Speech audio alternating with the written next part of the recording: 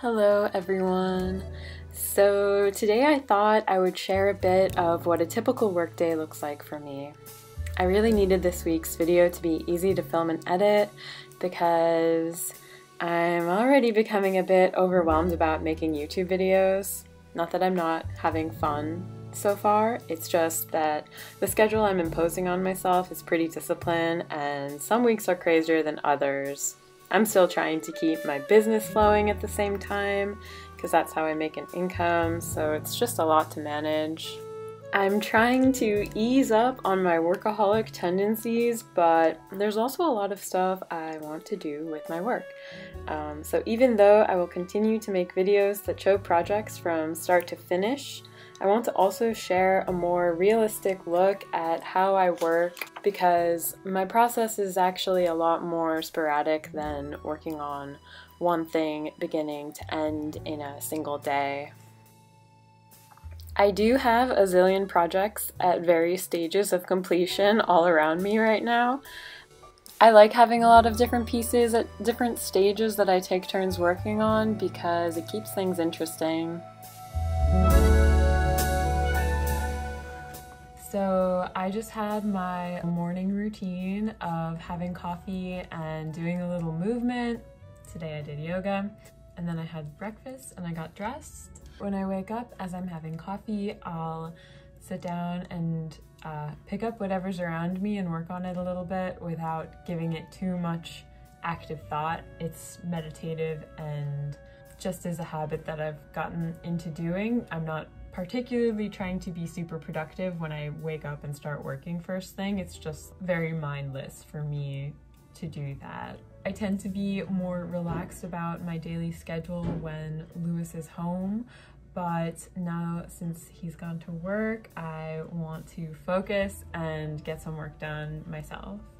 I have a tendency to overload my work schedule, so I've been trying to keep my daily goals more manageable. For example, today I'm just going to stick to 3 goals. First one is I want to get some work done on my alchemy tapestry, which I have not touched since I made the video about unfinished projects. I want to pick a small portion of it and get a little bit of work done. My second goal is to finish sewing a dress that I started a couple weeks ago. Just using a sewing pattern, like it's easy, but I still have a little bit left to finish. And that's just something for myself to have like a nice dress and practice my sewing skills. My third goal is to prep a piece that is themed around the new moon in Aquarius, which is happening this Saturday. So that's just gonna be me picking out a fabric for the background and kind of figuring out what size it's gonna be and then drawing out a layout for me to embroider or bead or something. Those 3 things I believe I can tackle between now and dinner time, which is when I start winding down with my working. I do still work on things if we're watching a movie or like hanging out after dinner, but that's not a part of my daily work goals. A bonus would also be if I took a little neighborhood walk, possibly getting a few vegetables because we're running low. And also it's a really nice day out and I want to take advantage of winter days that have nice weather because I'm spending a lot of time indoors.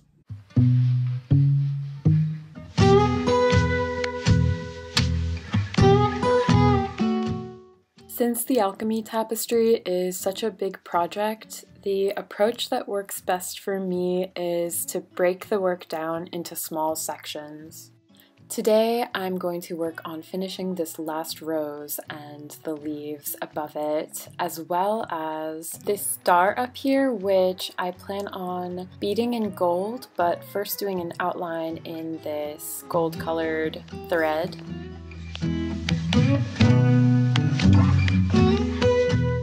When I began this, I was using darker shades of green for the leaves on the roses and very bright shades of red for the roses themselves, but because it's so large, when I would run out of colors, I would Use what was around, so the green got all over the place. Some of the leaves are a bit lighter than others, and now I'm trying to finish off with dark green leaves so that both sides of the piece mirror each other and it all seems more cohesive in color.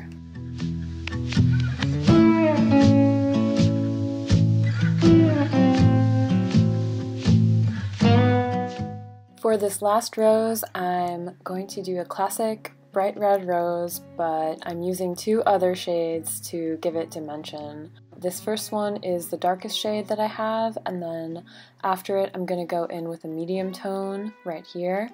I'd say it's pretty rare for me to use more than 3 colors to shade in a basic rose like this, especially this size. Maybe if it's something larger, I would increase the variation of shades, but for something this small, I think 3 is the perfect amount of different colors to have dimension but not have it take you forever.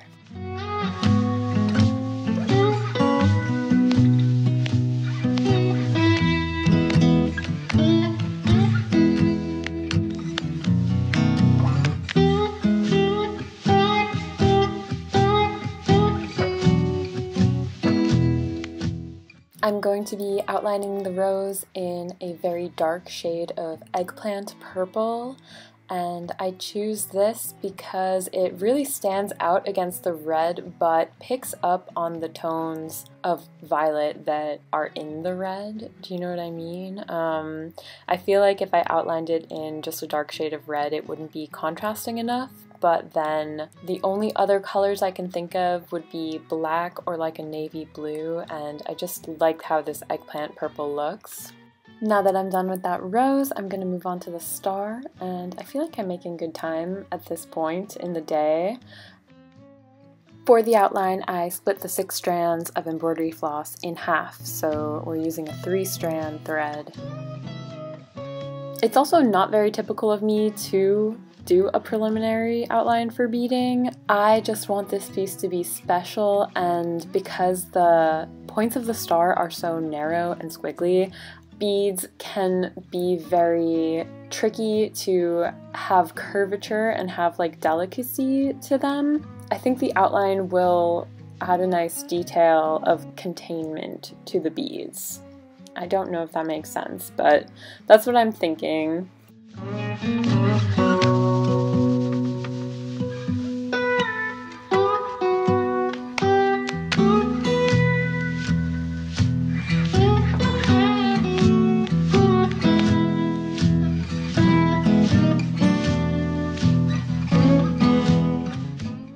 So I've had these metal rods for 5 years. I've had these metal rods, which I got when I was visiting family in the Netherlands. These metal balls screw on and off. So the idea is you would embroider a piece that is long and narrow that I could sew around these rods, and that's how they hang.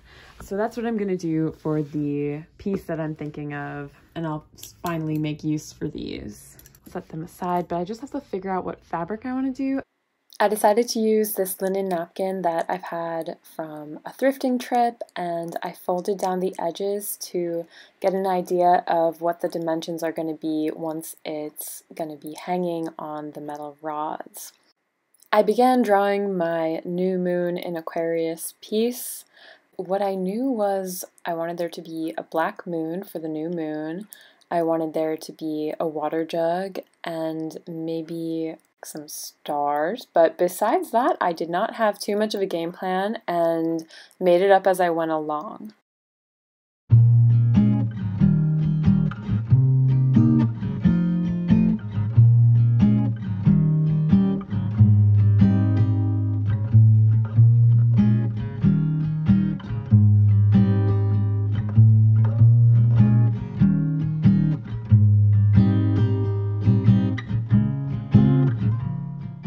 I actually had a thought as I was unfolding this. It would be even cooler to keep it as a square and add flowers here. I think it might just not be enough as a narrow piece, so I'm gonna forego these metal rods and instead commit to the full square, and I'm gonna draw some flowers here, just really basic folk flowers.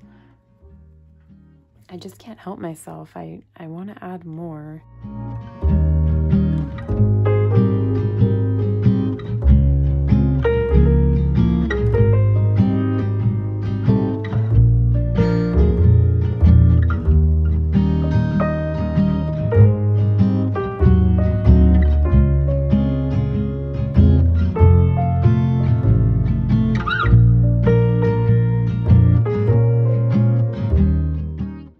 This a lot more. I can't help it. I just want to add more stuff.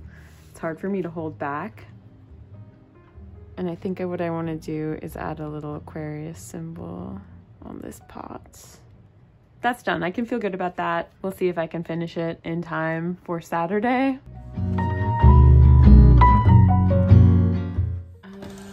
So this dress that I'm working on, it's just one of those things I'm doing for fun. It's a sewing pattern. It's vintage. I got it from Etsy. Doing stuff like this is my way of treating myself because it's still work, but I don't feel so much pressure to be producing things for my shop or for social media. And I just like practicing sewing and I like practicing patterns. So now that I'm feeling really good that I worked on the tapestry because I've been avoiding that for a really long time. I drew out the idea for the Aquarius piece. I also had done a little bit of work this morning. So now I am rewarding myself for the rest of the afternoon with trying to finish this dress. I have the main dress sewn together, and then what's left is I need to sew these sleeves. It's a very shiny pink silky fabric that I've had forever. I'm gonna hand stitch this down, so that might take longer than I anticipated. I have to sew the sleeves, I have to sew the sleeves to the dress, and then I have to do the neck binding in a similar way. And then that's everything, and then the dress is done. It's a bias cut dress, so it just goes overhead. Oh, and then I guess I'd also have to sew the hem, which maybe I'll end up hand stitching to make it look nice. I'll see.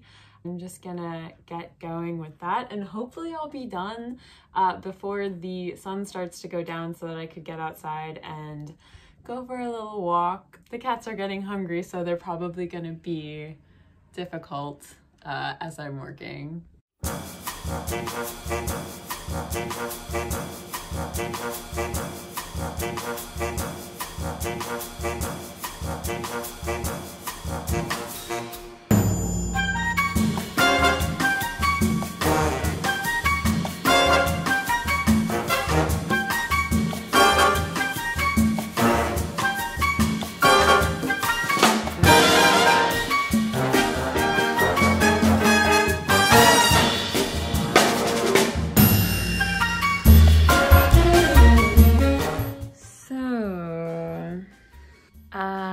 Forgot about this dress and how it's more complicated than I initially thought when I started the day, because I have made this pattern before. As you can see, it doesn't look like it fits me very well, but that's because the neck casing or the neck binding is more complicated because it involves me putting an elastic up here, which is not super difficult, but I don't want to do it right now. It's about 4 o'clock, and that's when I give the cats dinner. So I think I'm going to save finishing the rest of this dress for a different day. I put in the sleeves, which was an accomplishment, and they are hand sewn at the edges or the hems of the sleeves, I suppose. So the elastic up here, it's gonna wait. Maybe I'll do it tomorrow. I'm not sure. Tomorrow I was planning on editing this video, but I did get quite a bit done today, and it is still light outside, so I think I'm gonna put my clothes back on, turn off the iron, turn off the sewing machine, feed the cats, see how I feel, if I want to go on a little walk, or if I want to pick up groceries, or if I'm gonna just stay home and make food with whatever I've got around. I need to put warm clothes on at the moment. All right, everyone. I did decide I'm gonna go on a walk before the day is over, before there's no more sunlight. I guess that was my video and that was my work day. I think it was pretty accurate to how I wake up, work a bit, have a few things that I work on, stop, switch to something else, work on, stop, switch to something else. That seems to be how I operate. The only thing I guess that's inaccurate is that I'm not usually filming. Sorry, I'm trying to tie my shoe. I'm not usually filming myself with the process, so it's a bit more of a workflow that's natural. I had a pretty good day. I hope you enjoyed it. I hope it was interesting, and I'm excited for the next video, and maybe I'll do something a little more specific, like a tutorial about sewing or beading. Anyways, I hope you enjoy the rest of your day. I look forward to being back with another video soon. So, bye.